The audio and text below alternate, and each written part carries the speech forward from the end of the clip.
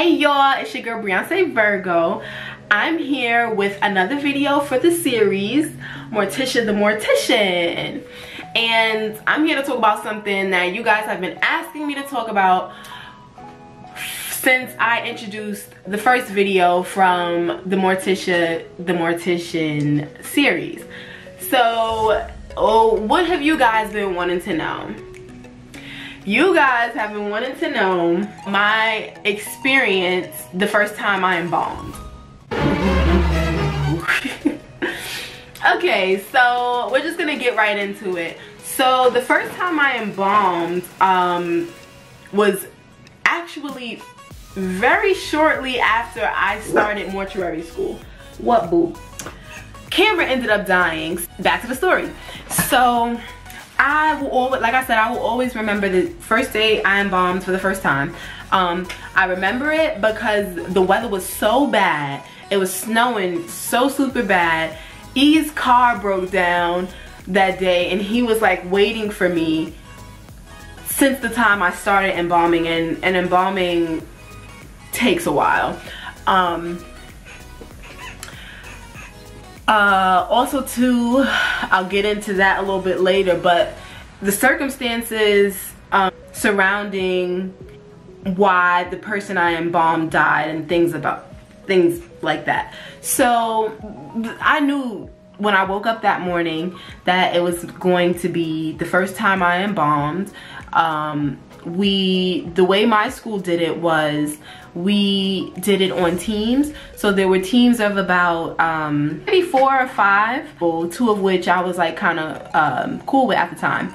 And we get there, and I remember we were embalming with one of the instructors who came to be one of my favorite proctors for embalming. She taught me so much and she's so super knowledgeable. The setup of the prep room, there's two rooms, 2 embalming rooms. There's 2 tables in each room for decedents. So I want to say we had about 4 cases that day, but I was in one room. Half of my team was in one room with 2 decedents, and the other half of my team was in the other room with the 2 other decedents. And this will always stick with me because the person that we embalmed was around my age, or give or take a year or 2, but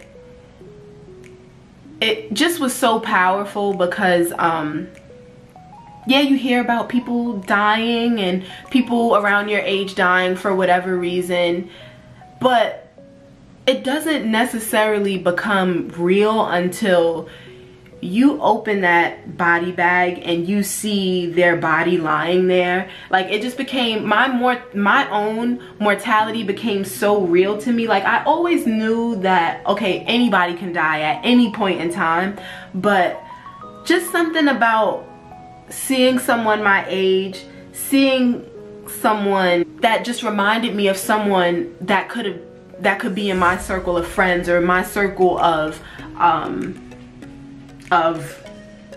associates. Like, it just my mortality and the mortality of everyone around me, especially my boyfriends, like it just hurt me so bad because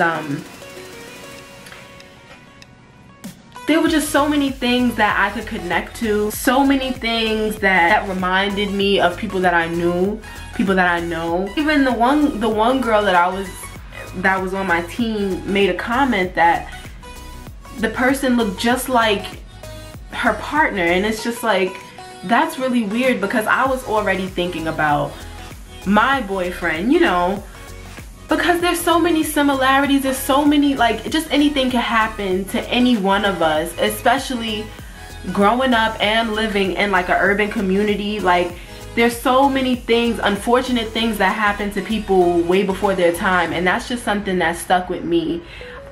So much so that I was contemplating going to their memorial, well, not memorial service, but going to their funeral and going to their viewing, but I decided not to because I didn't want anyone to ask me how I knew them, because I didn't know them. I just felt such a connection with them, but I decided not to go because that was just a really personal time and things like that, and I just didn't want to intrude. I learned a lot from that case. Like, I learned a whole lot. I learned how to embalm an autopsy body. I'm thankful for the learning experience, but I'm also, that is just, like I said, is something that will always stick with me, always and forever. I will always remember that person's face.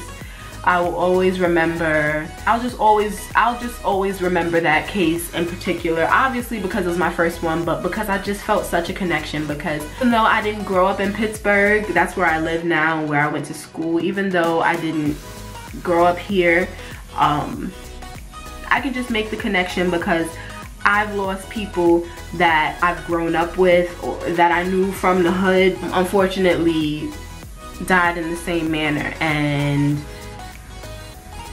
I don't know, it's just really unfortunate that, you know, people go before their time.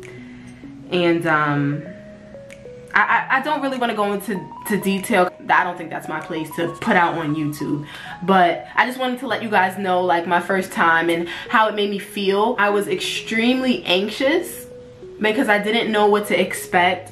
I didn't know, when at my school, you went into an embalming not knowing too much. You don't really know the person's name. You don't know, unless it was something really traumatic, how they died. You don't necessarily know the circumstances surrounding their death either. So you really just kind of go in there blind. You don't know their age unless it's something abnormal, like a younger person, like a teenager, which is something, another case that comes to mind that'll stick with me forever. Kids are always the hardest. Kids are always the hardest, or like really traumatic deaths, really traumatic accidents or things like that. But I remember during the process feeling really sad and feeling a lot of sorrow. It was just emotionally a lot. I can just sum it up into that. It was a lot emotionally. But I do have a wonderful support system. As a embalmer, as a funeral director, it is so super important to have support around you for times like this, when you are met with a case that tugs at your heartstrings a little bit, that you, not saying that you don't care about anyone else, but like some things affect you more than others, and that's a fact. That's a whole fact. Because when we have 95-year-old grandmas, like, you feel bad because it's like, okay, a life, you know, someone lost their life, someone died. It's sad no matter what, but at the same time, it's just very different when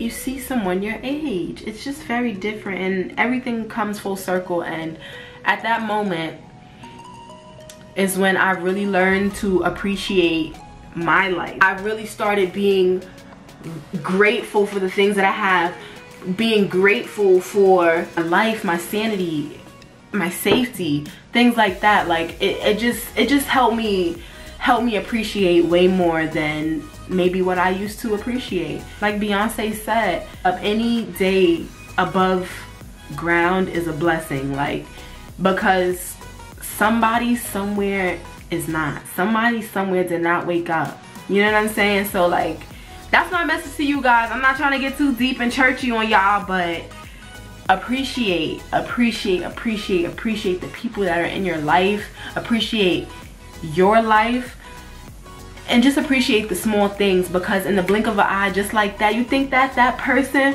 woke up that morning and knew that that was going to be their last day. They didn't. So it's just like, you really have to appreciate. And I started reflecting a whole lot and being just thankful for the things that I do have.